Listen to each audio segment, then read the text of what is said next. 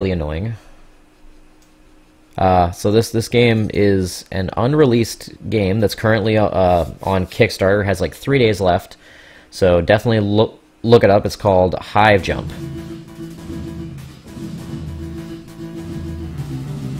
And basically, if I had to describe this, I would call it, "Hey Amnesia Dreams, how's it going?" Came just in time. We're just jumping into our special demo of Hive Jump. This is a pre-alpha build, not available to the public. I got it from PAX 2014, went to go talk to the developers, told them I was a streamer. They just gave me a build and said, go show this off. Kickstarter ends in 3 days, so if you like what you see here, definitely go let them know and drop a couple bucks on it. It's not that much. You can drop 10 bucks to pre-order a copy of the game, essentially. It's almost completely backed, so it's not too risky at this moment. And it's fun. It's like Spelunky meets Starship Troopers. So basically it's a twin-stick side-scrolling shooter, so you use your right stick to aim in any direction. You can jump, you can do jetpack, you have a backpack that lets you spawn people on you, that when you're dead the enemies will attack it, and you got some grenades you can throw. Now, they'll be in a fully upgradable weapon system when the game launches. You'll be going through different kinds of levels, picking up different, you'll basically be picking up gel off the aliens and then spending that on upgrading your guns. But for the purposes of the demo, basically you can hit the back button to switch guns. We got 3 different levels of pulse rifle here. We got a flamethrower, level 2 flame, level 3 flame. Got a charge shot, which is quite good. And I like the way that they did this. As soon as you let go of the stick, it flings in the direction you were aiming. It doesn't change. So you got 3 levels of this. And go to a giant shot. And then you have a cryo beam, which kind of freezes enemies in their tracks. They said there'll be a rocket launcher and some other guns too. But with the cryo beam, it kind of freezes them for a second. It kind of feels like you're playing the game Turrican. And I can see how, just from playing it, you can basically like freeze enemies in spot and then have another guy just wail on them. So it's a pretty cool idea. We're just gonna take level 1 pulse rifle to keep this fair, though. So we have 2 minutes to escape here. These are all procedurally generated levels, making it kind of like Spelunky. This is an example of an ambush level where we have to basically survive for 2 minutes and then find the exit, or we die. So you can run, you can jump, you can throw grenades. It's quite hard with just 1 player. You can do 4-player online or local. Music is just badass. I'm really digging it. If you take like higher level weapons, this becomes really easy, but I've been trying to do it standard with just like, okay, these you can, here's the exit. These eggs you can really do some nice, get some good goo with them. These guys just have to kind of hover to avoid them. The other guys can shoot, but they'll do a lot of damage if they get close to you. And this is the kind of game you want to play as a twin-stick shooter. Just the way that it plays is really, it just feels really good. Oh, I died, so they're gonna attack my backpack, and I will probably zoom in time, pick it back up, and escape for a minute.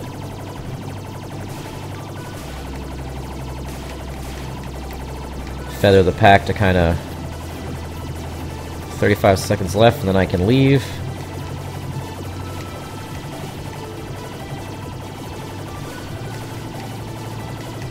You can just kind of run from them, which is probably going to be my option soon.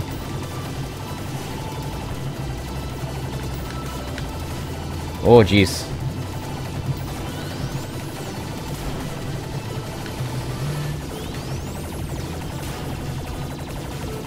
A little bit longer and I got it. Oh no, I died. They're going to destroy my pack. Yeah, I failed. Okay. So it's quite hard. I just had to get to that door and hit X and I would have been okay there. So, it's just a 1-level demo. You can keep on trying. Playing Big Mick Large Huge. If you kickstart, you'll get the ability to name one of these guys. So we'll try switching guns here. We'll try flamethrower for this run, see if that helps us out a little bit. There's supposed to be a lava level in this too, but it's all procedurally generated, so you're never going to have the same map twice. There's the exit, now I just have to hold off.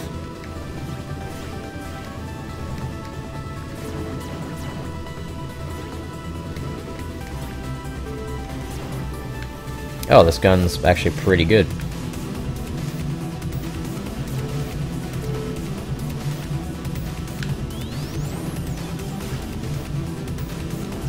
Oh, my computer is kicking trying to keep up with this for some reason. This will be available on PC, Mac, Linux. It's been greenlit on Steam, so once it comes out, it'll be greenlit there. And Wii U, because, yeah, it's easy to develop for that.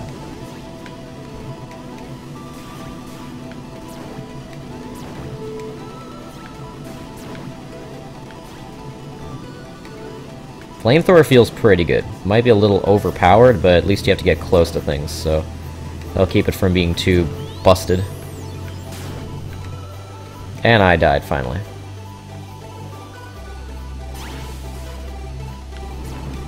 So I can drop this backpack over here if I want, or okay, it just flings off my back to ensure that I spawn in a particular place. I think the pathing for some of the projectiles is a little weird. Like, I found that sometimes when I throw grenades, they go where I'm not facing.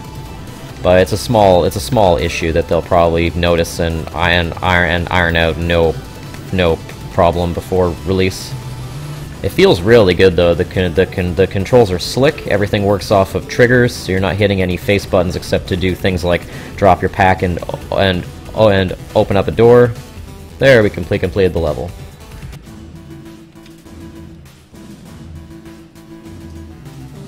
Let's try this again.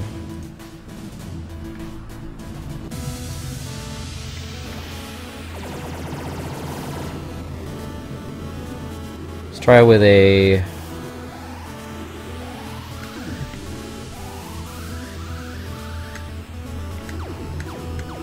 let's try with a level 3 charge beam.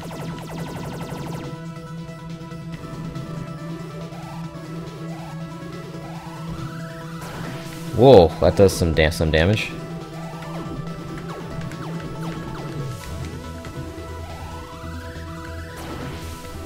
Big damage.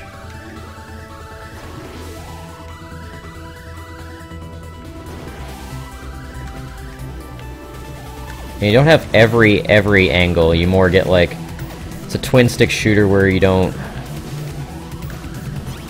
I can't aim at every single angle. I can get a decent amount though, so sometimes you have to hop to get the right one that you want.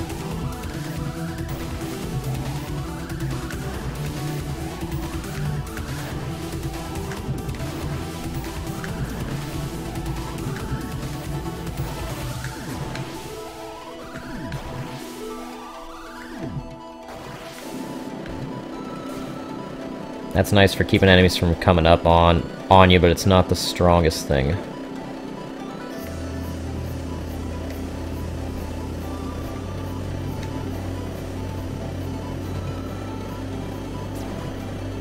Can really do some good damage with this thing.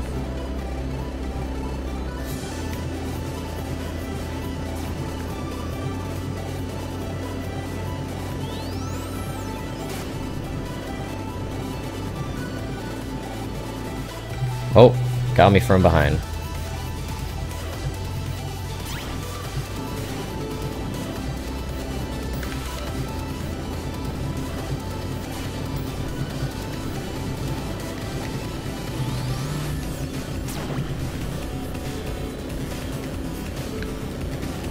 Basically, if you stay really mobile, you shouldn't have too many problems.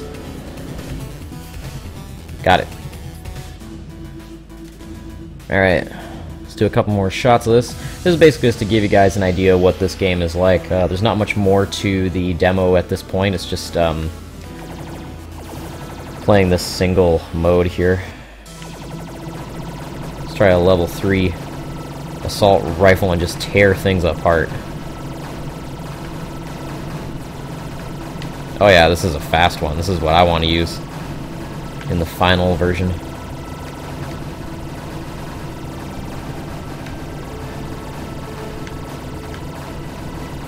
Music's pretty badass too, and they're going to be pre-ordering the soundtrack through the Kickstarter, so if you like what you hear, that's how you can get a hold of that.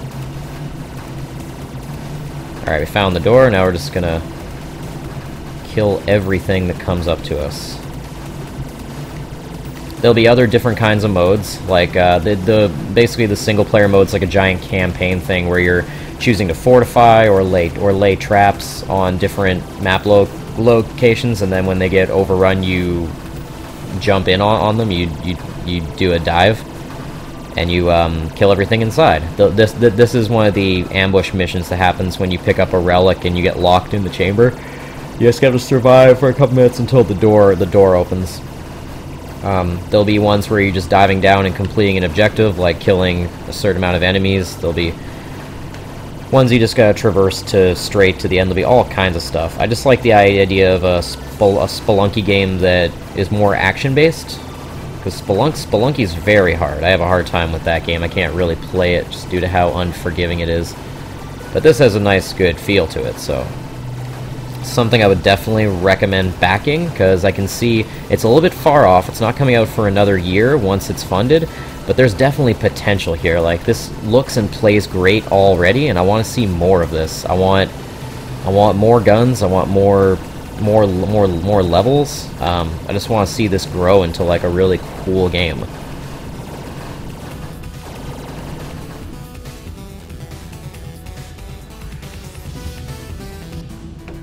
Cool, so that's pretty much Hive Jumper. Hive Jump, sorry. I am a Hive Jumper. This game is not Hive Jump.